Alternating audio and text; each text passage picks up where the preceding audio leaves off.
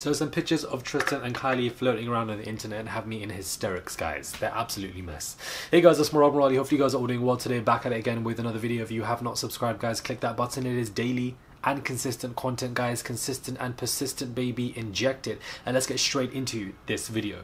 So we obviously have Tristan and Kylie getting out of a car. Why are they even together in cahoots? I don't understand. He doesn't need to be near the family considering what he's done.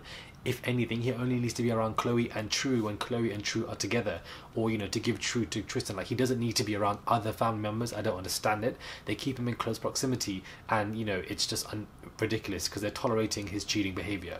Park that aside, but he's caught looking at Kylie in a kind of way that looks quite flirtatious, or checking her out, or looking at her rear end. Now again, these are just photos, and photos can take it from any angle, and they don't mean it to be in that perception because they're just a photo. Perhaps his eyes were looking somewhere else, but they just look like they are.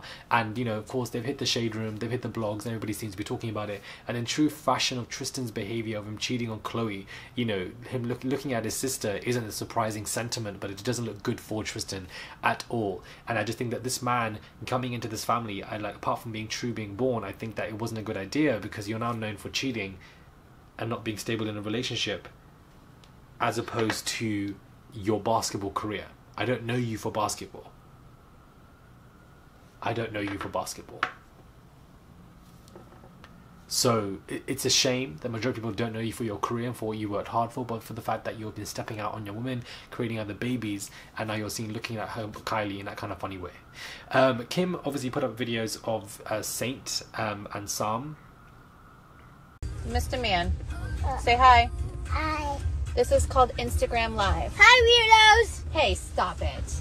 Hi, vloggers. If you're watching this, I hate you. Hey, Saint. I'm watching it. Hey, look what you're teaching him. It's good. Hey, this is a good boy. This is a good boy. This is a good boy. I'm gonna have. The P is silent. Yeah. And of course they were just like on live saying, we don't like you, whoever's watching this, we don't like you. Very cheeky behavior as kids. And of course Kim is trying to stop them when this video has gone absolutely viral, and then she scolds them again when she's on the Tonight Show. And these are definitely Kanye's kids from the way they act in. Mr. Man, say hi. Hi. This is called Instagram Live. Hi, weirdos. Hey, stop it. Hi, vloggers. If you're watching this, I hate you. Hey, Saint. I'm watching it. Hey, look what you're teaching him. It's good.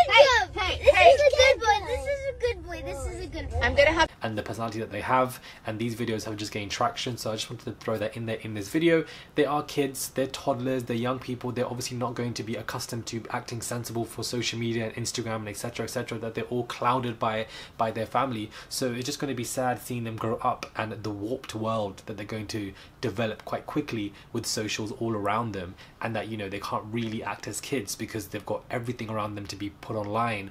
And, you know, what if they grow older and they regret the idea of being put online? Like Rob's an example. He didn't obviously like a lot of it, and it's done a lot to him.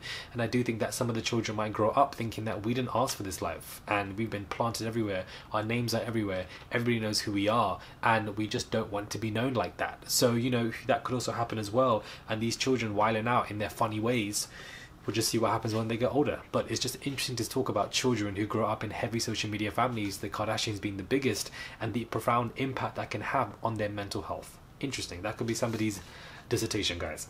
Let me know your thoughts are when it comes to this quick fire video. Subscribe to the channel, guys. Click that button. It is daily and consistent content, and I will catch you guys soon for another video.